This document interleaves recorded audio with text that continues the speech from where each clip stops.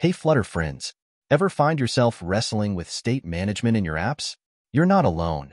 Today, we're throwing down in an epic showdown, the state of the state. Provider versus Bloc versus Riverpod. We'll be dissecting these three popular solutions to help you choose the champion for your next Flutter project.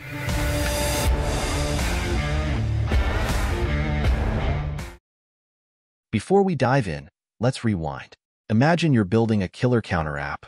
Users tap a button, the number goes up. Simple, right? But what if you want to display that number on different screens? That's where state management comes in. It's like the brain of your app, keeping track of changing data and updating the UI accordingly. Now, let's meet our contenders.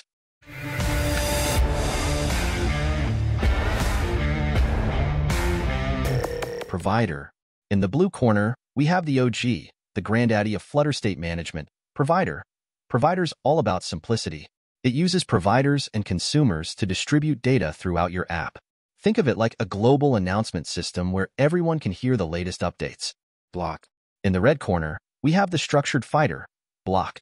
Bloc enforces a clear separation of concerns with events and states. You throw events at the block, it reacts, and bam, your UI updates.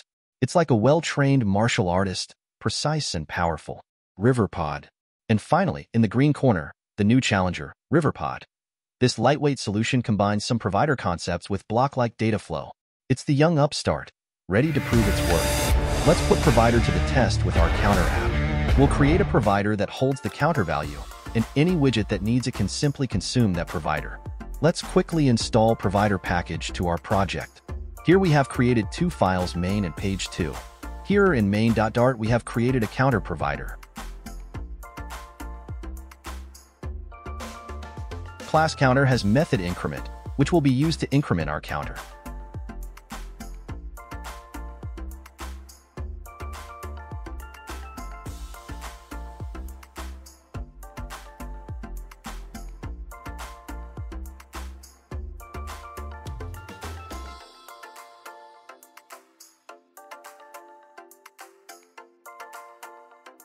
On floating button pressed, we called counter provider to increment the counter value.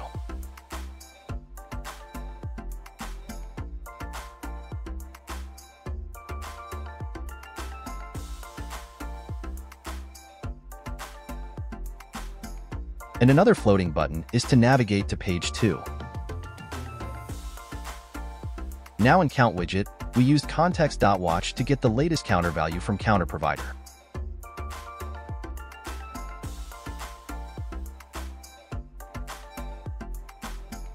In page 2, we used the provider's consumer builder to get the latest counter value.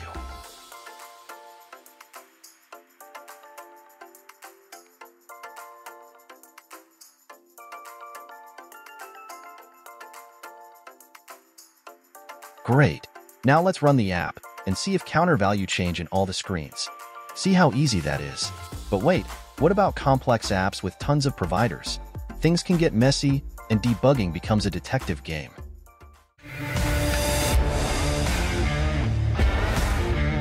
Now, let's see how Bloc handles the counter.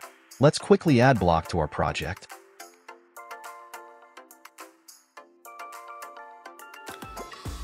Here again, we have two files, main.dart and page2.dart. In main, we define events, like increment or decrement, and states, the current counter value. When an event is triggered, the Bloc updates the state, and our UI reacts accordingly.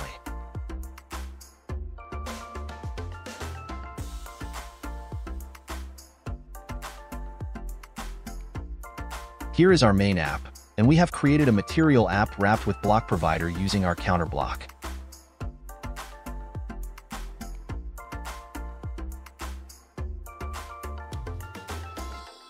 This is our stateless widget counter view.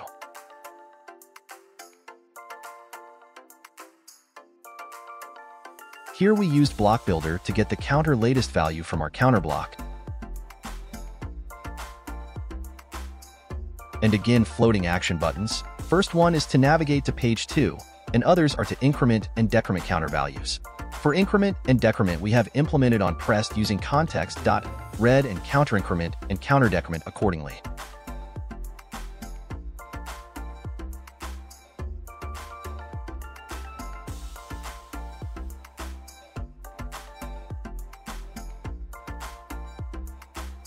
Here on page 2, we again used Block Builder to get the latest counter values from our counter block.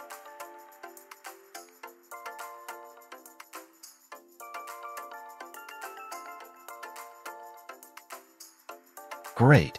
Now let's run the app and see if counter value change in all the screens. And here's our app. See how easy that is?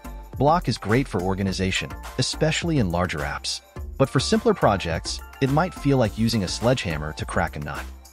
Finally, let's see Riverpod in action. It offers a similar provider-based approach to Provider, but with hooks for accessing and updating state. Let's quickly add Riverpod to our project.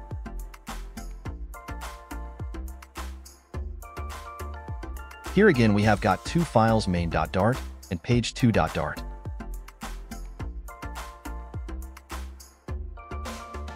In main.dart we have my app, material app, and a stateless widget home. And here we have defined our counter provider whose counter default value to 0.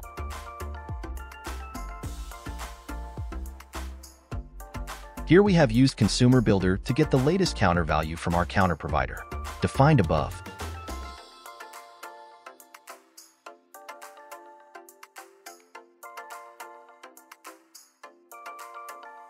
And again, floating action buttons. First one is to navigate to page 2, and others are to increment counter values. For increment, we have implemented on pressed using ref.read and counter increment. Here on page 2, we again used consumer builder to get the latest counter values from our counter provider.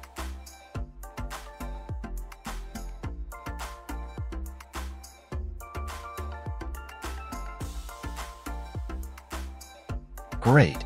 Now let's run the app and see if counter value change in all the screens. And here's our app. See how easy that is? Riverpod is lightweight and easy to learn, but it's still a young contender with less community support compared to the others.